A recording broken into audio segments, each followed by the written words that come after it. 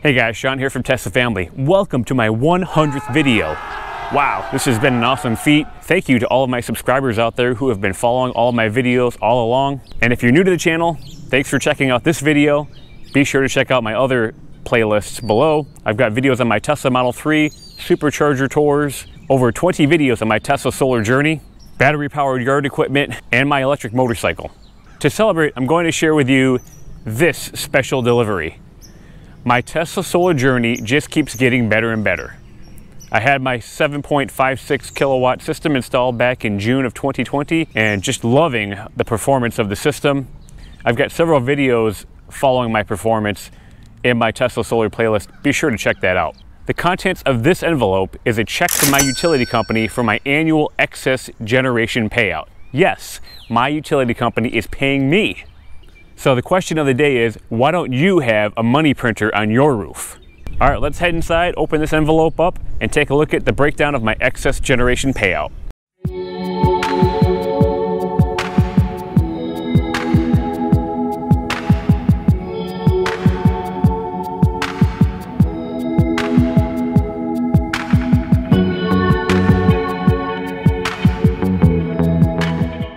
All right, we're up here in the office and we're going to go ahead and open up our check from the utility company. Pretty excited for this. This is our first one, being our first year with Tesla solar panels on our roof. Looking forward to many more years of excess generation payouts. It really is like having a money printer on your roof. What other addition can you put onto your home that makes income for you and your family? All right, so getting into the check here. Here's our check for $148.83 straight from our utility company into our mailbox. For privacy concerns, I just made sure to cover up a lot of the sensitive material, but you can see here the total on the right-hand side here. Before showing you my April bill, I wanted to talk to you a little bit about how my utility company shows excess generation on my utility bill. So here's from the FAQ section of my utility company's website. How is excess generation shown on my utility bill? Customers in Maryland see negative energy consumption in the excess generation summary section of the bill, showing the excess generation carryover history. The excess is carried over month to month, a lot like rollover data on your phone, until used or until the customer's anniversary payout. And that's what we just had, is our anniversary payout for our excess generation. Okay, here is our April 2021 energy bill. And what I want to draw your attention to is a small statement down here toward the lower left that says a check will be mailed separately for the amount of $148.83. This is a payment for 2,445 kilowatt hours of excess generation at a rate of 6 cents per kilowatt hour. So that's the rate that they've paid me out. This is the total kilowatt hours of excess generation, and here is the amount of the check. The only other things to show you here on the bill is that we do have a credit that we have been carrying forward for the past several months. This is an energy-wise credit that our utility gives us for being an energy efficient home during the summertime. We've been able to carry that right through the winter, and that has been used to pay our $8.50 electric charges. Again, that $8.50 is just a customer charge. We're not actually paying for any electricity that we're using, just paying to be connected. On the right is our electricity usage in kilowatt hours. Blue is May 2019 to April 2020. And green is May 2020 to April 2021. Wherever you don't see green, so July, August, September, October of last year, and March and April of this year, that means that we generated more than what we used, so we have a negative kilowatt hour balance. Not showing up on this graph, that's only positive kilowatt hours. Okay, navigating to the energy use yearly view. It's a nice graph here showing in blue the net energy used and in green the net energy produced. along with the weather as an average temperature for the month. We could see that it goes up in the summertime and goes down in the wintertime. Since we do have some missing data from July and August of last year, I ended up moving all of this over onto a spreadsheet. Okay, moving over to the Google Sheet, you can see I did end up filling in the data. I just went back to my old bills and calculated the net energy produced for July and August and added them in here with Microsoft Paint. Not sure why it was missing from the web version, but here it is. It is a little bit stretched out, but I wanted to try to match these columns in the image to the columns in the spreadsheet. So taking a look at the yearly view here from April 2020 right through April 2021, you can see from April 2020 through June 2020, before we had solar, we used between 400 and almost 700 kilowatt hours of electricity. We were just paying the electricity bill during those months, and then we had our solar panels installed at the end of June 2020. So from July through October, right through the summer of last year, we were net energy produced, meaning that we produced more energy than what we needed and pushed a bunch back into the grid, giving us a ton of credits. From November through February, the shortest daylight hours of the year and coldest portions of the year, we ended up being net energy used. So our home was using more than the energy produced by our solar panels that can be expected in the wintertime and the colder months of the year. But by March and April of this year, we're back to net energy produced. So I wanted to show you the breakdown of how we got to 2,445 kilowatt hours of a credit.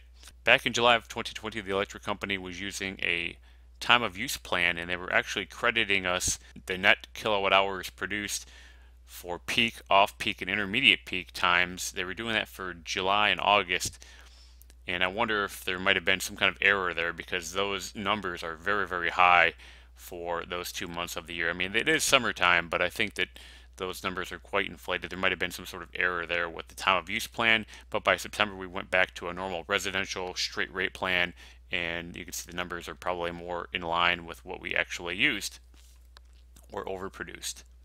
But anyways, the bulk of the credit that we generated was in July and August of 2020.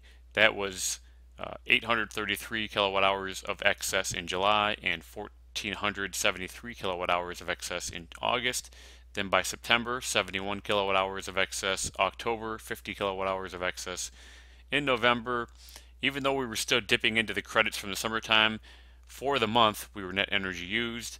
We had to pull 133 kilowatt hours from the grid, more than what we produced for that month. In December, net energy used of 293 kilowatt hours, January 240 kilowatt hours, and February 2021 99 kilowatt hours. Back into March of this year, we had a lot of wonderful sunshine, and we really overproduced that month, 455 kilowatt hours overproduced. And then in April, 328 kilowatt hours net energy produced. So that total is 2,445 that you saw on my electric bill. They multiplied that kilowatt hours times the 6.08717 rate, which I believe is a wholesale rate per kilowatt hour, and that's how we got $148.83 back in our excess generation annual payout. I definitely want to plug the seasonal production videos that I've been producing ever since I had my Tesla solar panels installed. I've made videos for summertime covering July, August, and September, autumn, which is October, November, December, winter, January, February, March, and then I will be producing a spring video for April, May, and June of this year, and I'll also end up doing an annual video as well. Really hope you guys like this information. Happy to share it with you. And this is just another example of how your roof can be turned into a money printer. Again, the utility company is paying me for energy, which is awesome. If you're interested in adding Tesla solar panels to your roof, take a look at several of my solar panel videos. I have a solar playlist with over 20 videos on my Tesla solar journey. And I also have a referral link that if you end up ordering Tesla solar panels, you can get a $100 credit back after your system's activation. Moving on, I wanted to talk to you also about, since this is my 100th video, I also just recently hit 1,000 subscribers, so thank you to all my subscribers out there. And if you really like our content, go ahead and hit that subscribe button and help our channel grow. You can see we have steady growth here. Over the past 28 days, but even if I change back to the last year, we continue with that steady growth path.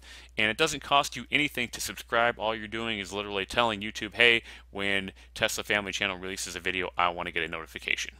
Doesn't cost you a dime. I also wanted to share with you the number of playlists that I have. I have a playlist if you're interested in electric motorcycles, supercharger tours. Every time I go to a supercharger, I try to make a video. Tesla Solar, there's my 21 videos on Tesla Solar. I also have 5 videos on Tesla Service so far, a couple collaboration videos, and a few videos on battery-powered yard equipment. And I'll also let you know what my top 10 videos are. Kind of interesting for my 100th video. Why not let you know my top 10? So my number 1 video since I started my channel about 2 years ago is this: installing a NEMA 1450 outlet to charge my Tesla Model 3. So far 22,000 views, which is really cool.